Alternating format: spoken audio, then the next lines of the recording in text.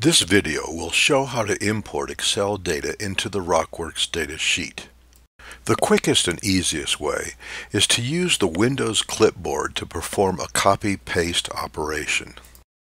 To do this, select the contents of the entire spreadsheet by clicking on the upper leftmost cell.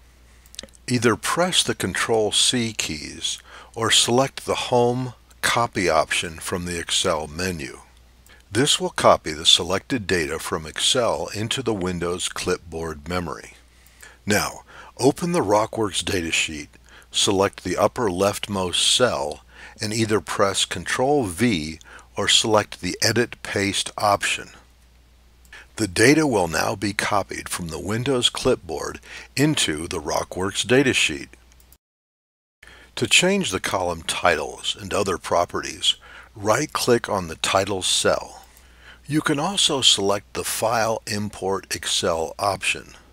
This tool has several advantages over the Windows clipboard copy-paste method. Column names, types, and units can be defined before the import takes place. Header lines within the Excel file can be used to define the column titles and units, or they can be skipped altogether.